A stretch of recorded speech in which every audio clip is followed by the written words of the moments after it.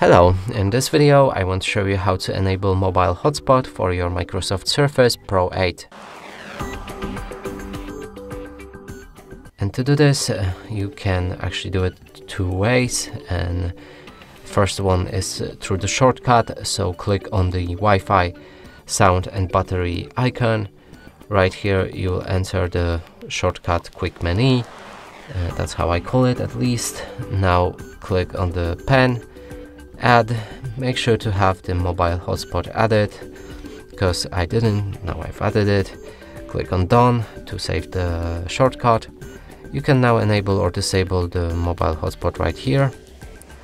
Now another way to do it is to open a settings. So go to the start and a settings. Here find the setting and locate mobile hotspot. And you can enable or disable it like that.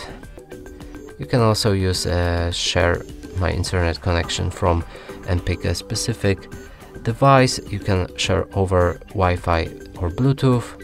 Enable power saving for that hotspot and see the name of it as well as the password.